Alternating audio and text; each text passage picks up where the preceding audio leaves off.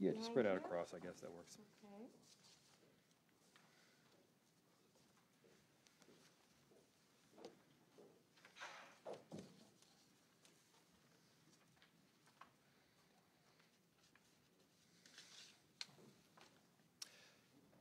Good afternoon. The killing of George Floyd has forever changed the intersection at 38th and Chicago, and has forever changed and reshaped our city's place in history.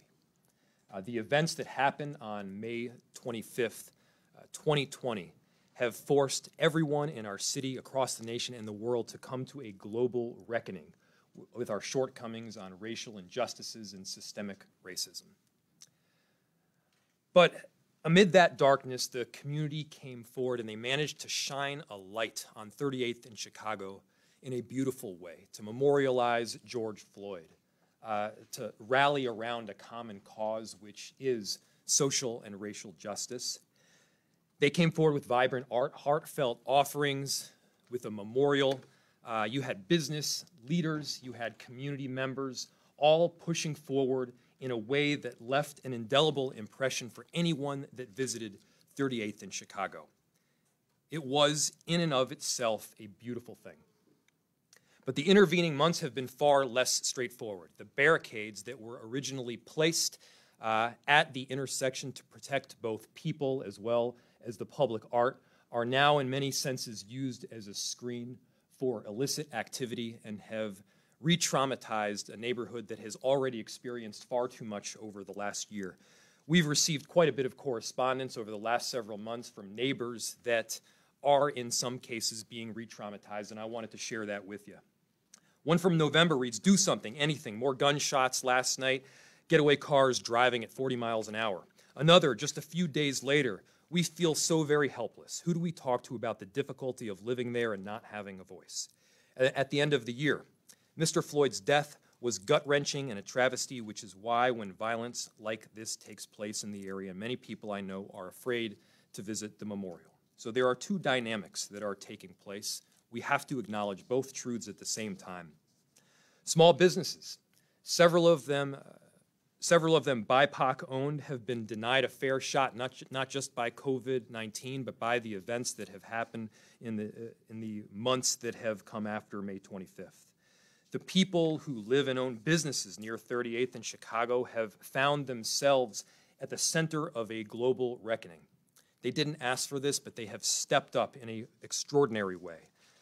The truth is that the situation at hand is not sustainable. We are united in that understanding. We are united in that understanding, and we are united in this plan moving forward.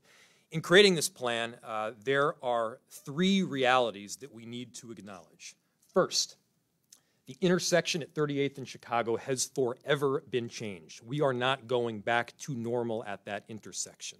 The future must acknowledge the space as a memorial for George Floyd, for his life, and the future must have 38th in Chicago and that intersection be a center for racial healing and justice.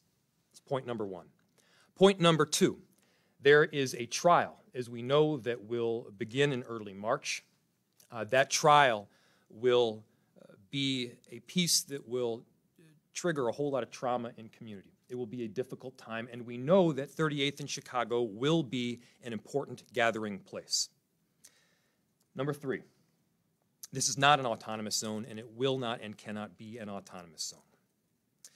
The neighborhood and the community around there have stated very clearly that they expect robust city service and access, and we will provide it. And that is everything from the core city services that people expect, from snow clearance to maintenance to, yes, EMS and 911 response. So we will be providing those robust services, and the community should expect that robust service leading up to the trial. However, through the trial, the area will remain closed to vehicular access. So, just to be clear, closed to vehicular access, not closed in any way, shape, or form to city service. In fact, the city service that we provide will be enhanced in that area. So the people who are joining me here today have been united in this plan. We've been working extraordinarily hard over the last several months, and you'll be hearing from them directly about their plans, whether those plans involved 911 response or involves the public works improvements that we want to see. And by the way, we will be moving forward in a substantial way to memorialize George Floyd, to memorialize his life, and to make this space an ongoing location for racial justice and healing. Part of that, obviously, is in the way the intersection is shaped. In determining how the intersection is shaped, we wanted to hear directly from community, and so we will be putting out a survey, a community-wide survey, so that they can literally vote on the preference that is preferred, and our Director of Public Works, Brett Jelly, will be discussing that very shortly. So in conclusion, it is our responsibility as city leaders and as community to honor George Floyd's life, to create this space that I've just discussed. The magnitude of these decisions is not lost on me. I know there's a great deal of frustration and pain in community, and how we as a community choose to move forward must honor that pain and frustration, and it must prioritize healing. We've been in contact with a number of different community members as well as multiple jurisdictions to figure out how we best move forward. And with that, I will be turning it over to Councilmember Cano, who's one of the two council members that represent that intersection. The second is Council Vice President Jenkins, who's entering right now. Thank you, Mayor.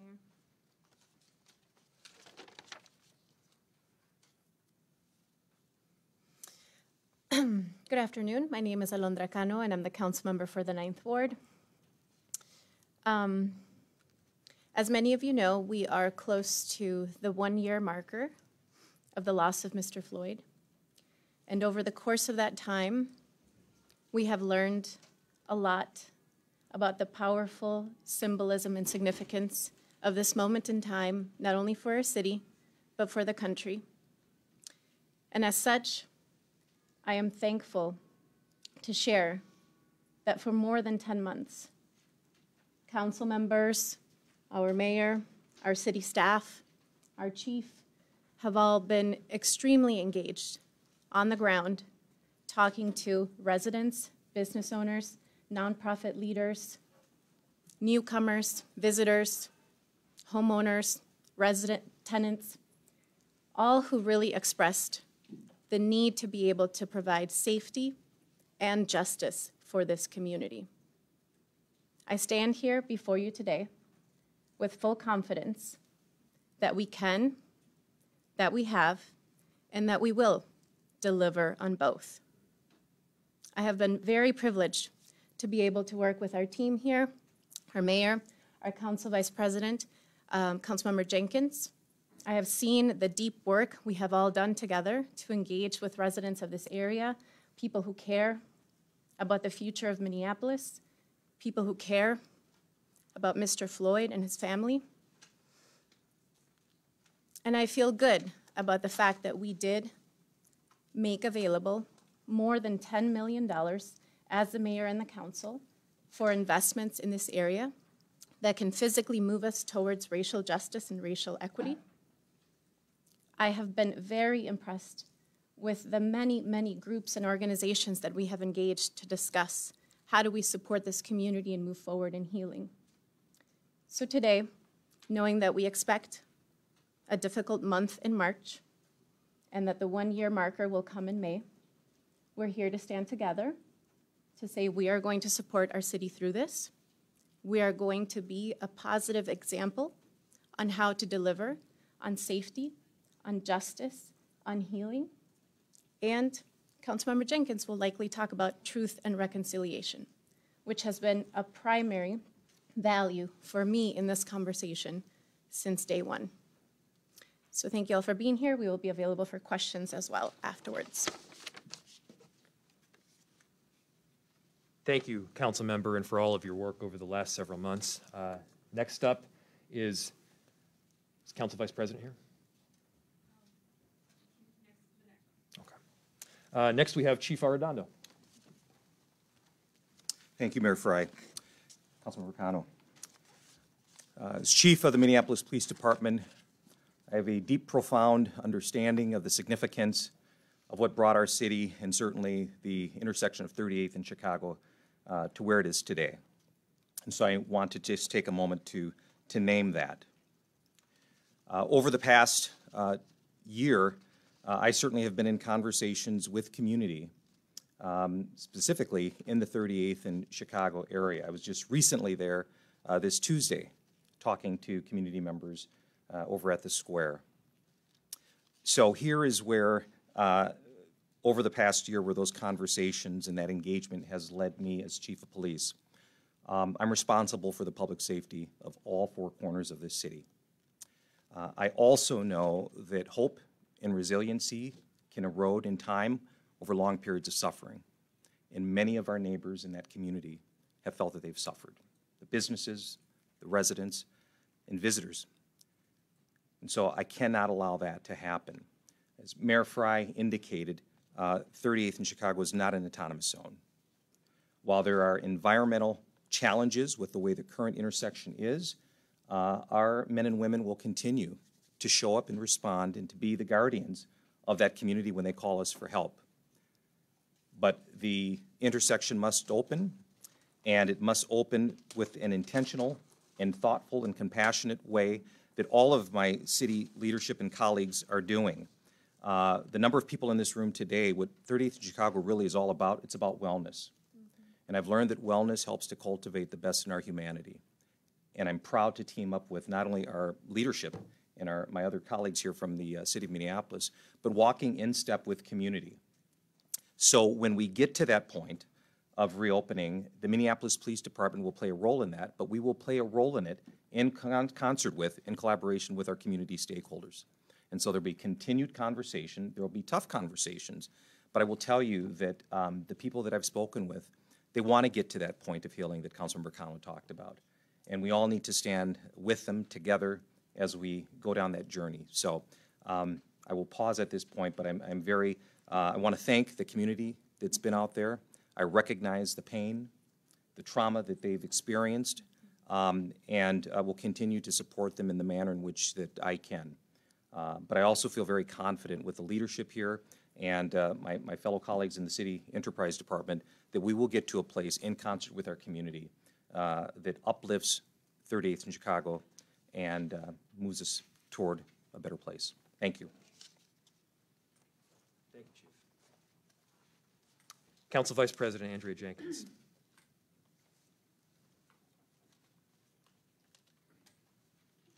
Thank you, Mayor Frey, and all of my colleagues, Chief Arredondo. You know, I am here to just express my support for this plan, to really think about how do we begin to heal our community. And I think beginning the process of reopening is a really important step in that process. 2020 has been an extraordinarily challenging year for everyone, but even more specifically for the people who have been really rallying around what has now become George Floyd Square and building community and building just a sense of togetherness. I think the tragic murder of George Floyd has really created an opportunity for people who have been marginalized, who have been left out of processes throughout our communities. And it's given people a chance to feel like they are contributing, like they are making a difference. And that's really important, and I absolutely support that, which is why, you know, we have been working with the Office of Violence Prevention to help build the capacity of some of those organizations. There's a project called the Blueprint Approved Institute Fellowship, and we have supported a number of organizations in that specific community to build their own capacity to become community leaders. Organizations like 612 MASH, the Agape Movement, Becoming a Man Project, the Gatekeepers Ministry, and the Touch Outreach. And so, you know, we really want to see this community continue to thrive, continue to build, but reopening, reconnecting this area to the rest of the city is the utmost importance in making that happen. We are being responsive to the needs of the community in terms of jobs and job development, and working with groups like Summit Academy and hopefully potentially other organizations like PPL and some of our other training and employment partners to bring training opportunities and job opportunities to this area, home ownership opportunities. Certainly, Councilmember Cano mentioned the Truth and Reconciliation process that the city is beginning to embark upon and really get down to the real foundational issues that are pulling our communities apart and beginning to address those through that process. I absolutely believe and understand that racism is at the root of all of our problems in our city, in our country, and until we tackle that pernicious issue, we will continue to have these same kinds of problems in our community. So to that end, you know, we declared racism as a public health crisis to be able to begin to undo some of those things and to help people become anti-racist so that we can heal, so that we can build and bring our communities together. That is the hope that I have. That's the intention of this proposed plan. And we are willing to work with all of the community members to bring that to fruition. Thank you.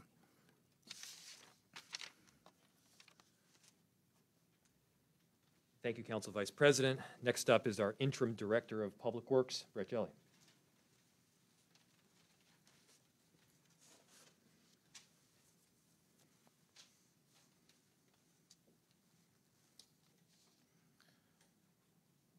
Thank you, Mayor Frey.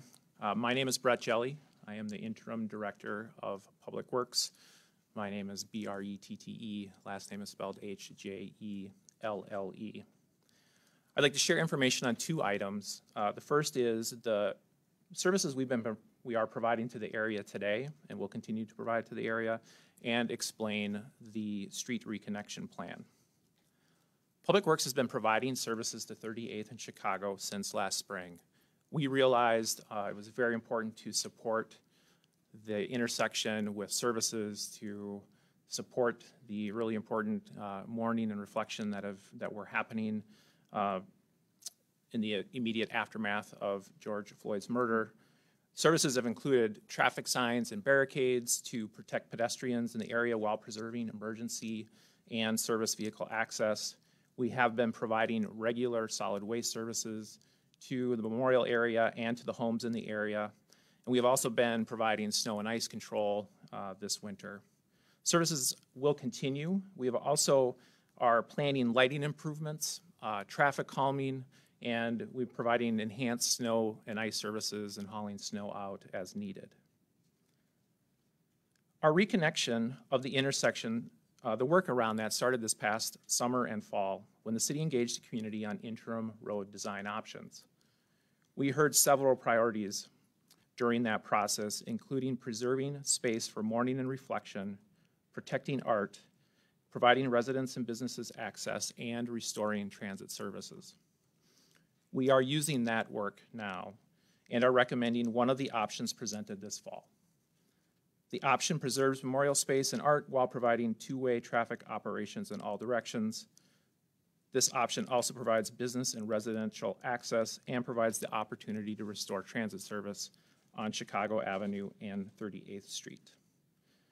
There are two options, two variations within this plan, and they relate to the location of the fifth sculpture. So our next step is to send a survey to area residents asking for their preference. We expect surveys to arrive in the community in a few weeks and should have results a few weeks after that. Once the design option is determined, we will begin work on the intersection as weather allows, with the goal of having the street reopen to traffic once the Derek Chauvin trial concludes.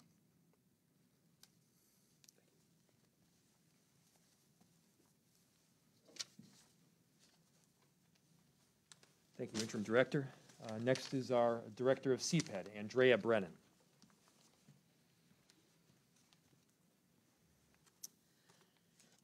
Thank you, Mayor. I'm Andrea Brennan, Interim Director of CPED. That's ANDREA, Brennan, BRENNAN. Good afternoon.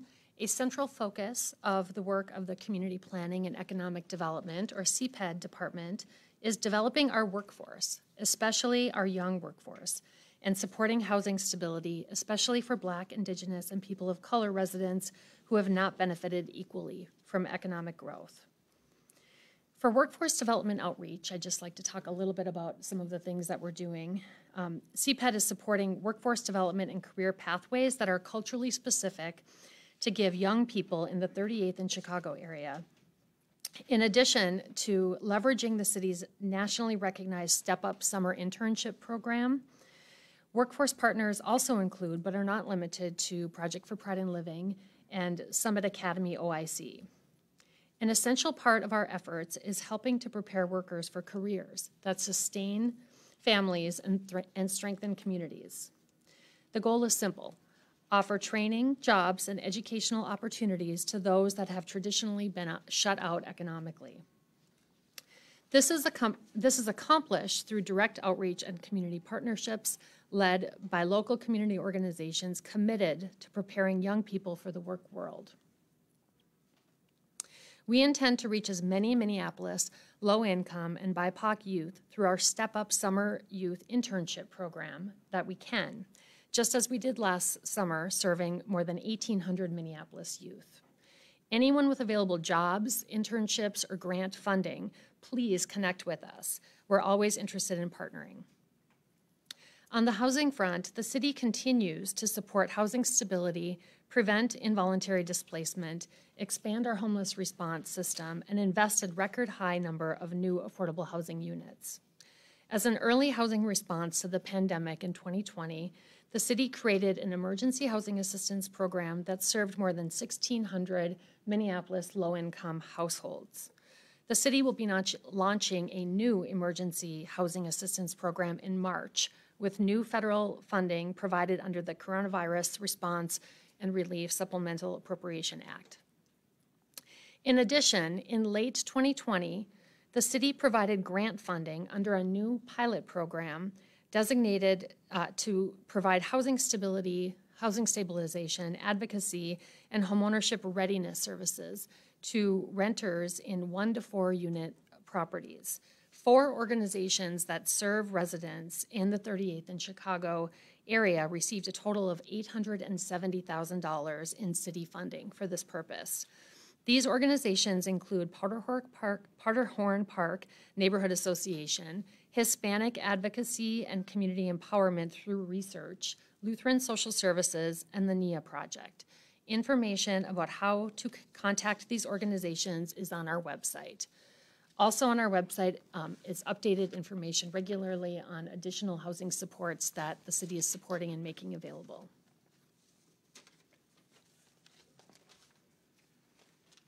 Thank you. With that, we'll open it to questions. So what are the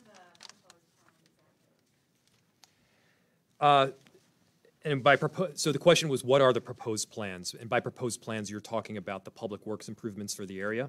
Right, for reopening 38th and Chicago. So the public works improvements for the area should be in the plan that was provided to you.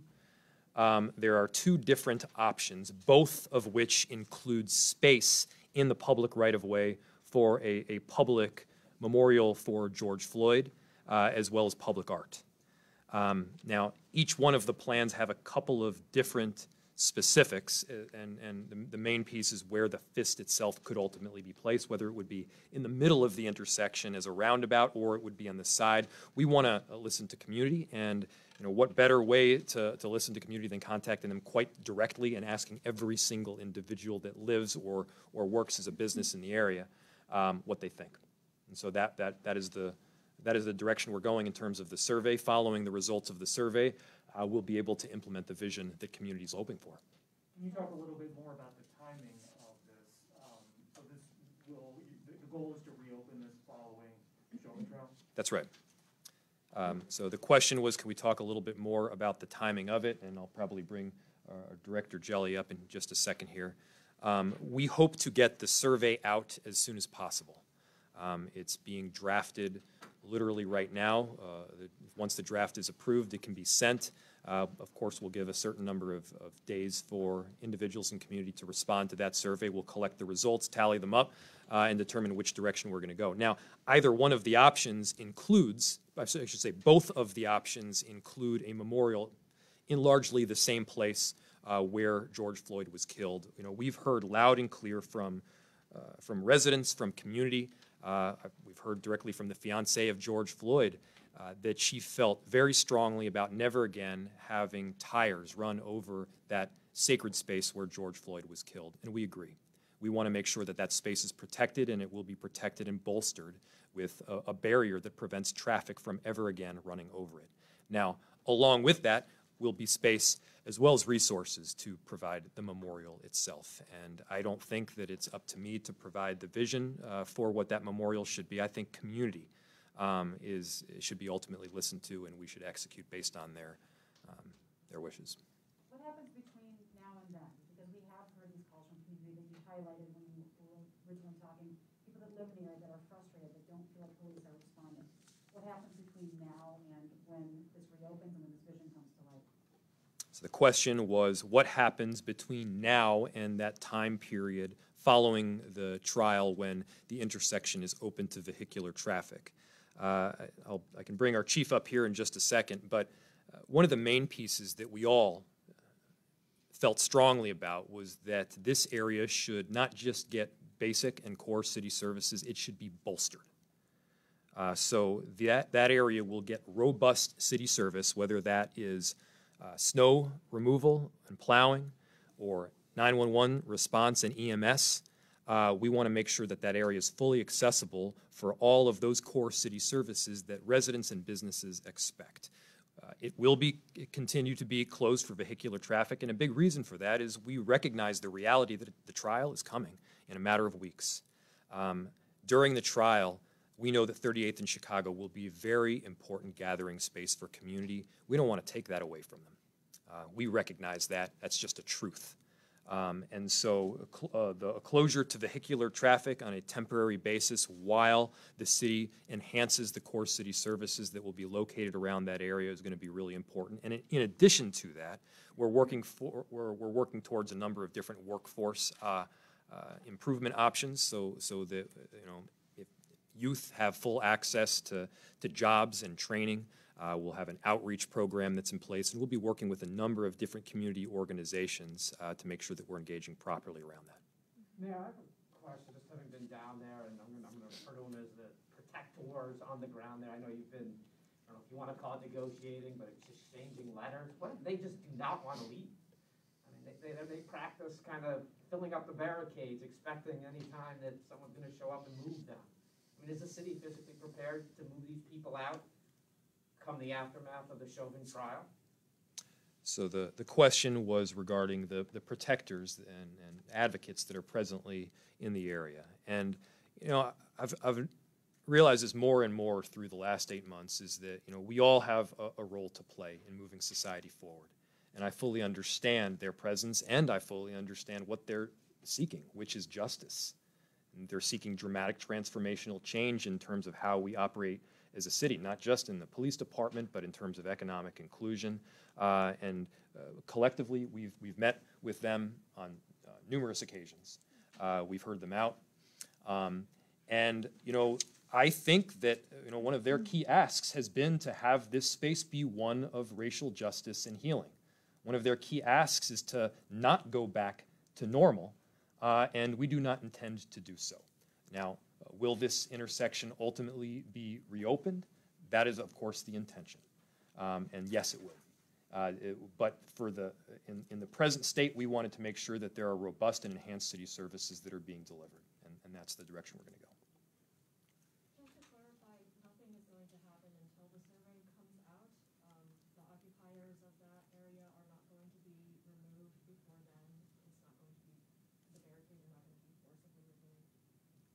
So the question was, what happens in the interim before the trial is complete and the jury verdict has been read? So in the interim, a number of things are going to happen. First, we will be offering enhanced city services to that area. And we've gone through a laundry list of what that will ultimately look like. Second, we are working towards a workforce program for that area that'll specifically focus on youth. Third, there's a number of different offerings through CPED, our Community Planning and Economic Development Department, that could assist with everything from facade improvements and grants to our Commercial Property Development Fund, which will allow some of these BIPOC business owners not just to own their underlying business, but to ultimately own the underlying property, allowing them to reap the benefits of any economic gains that are seen. Now, as I mentioned, the intersection will be closed to vehicular traffic, noting the reality that during the trial, people are going to want to gather. It's going to be a traumatic time for our city, and we want to make sure that during that very difficult period, people have the ability to be with one another, of course, accounting for the pandemic, and to heal. And that's for anybody.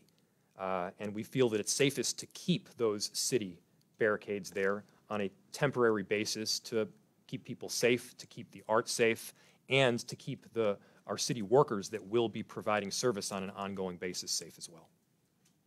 You know, Mayor, it's been almost 9 months since the killing of George Floyd, and I know there's been a lot of back and forth with various members of city council on how to handle, 38th and Chicago for people who have been putting the call out to help or a response from the city. What can you tell them about what took so long? Well, we hear them loud and clear, and none of us are up here today to make any excuses.